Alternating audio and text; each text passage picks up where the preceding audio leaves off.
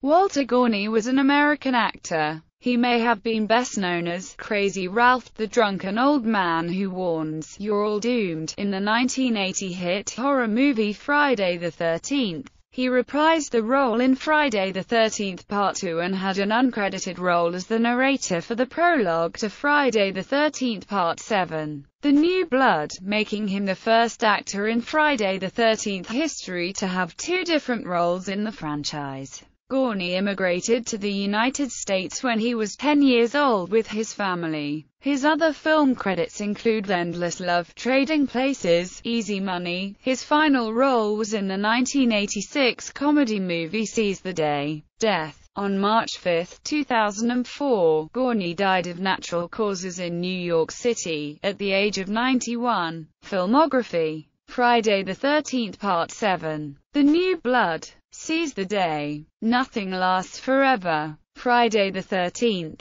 The Final Chapter. Easy Money. Trading Places. Endless Love. Friday the 13th Part 2. Friday the 13th. Nunzio. Day of the Animals. King Kong. Cops and Robbers. Heavy Traffic.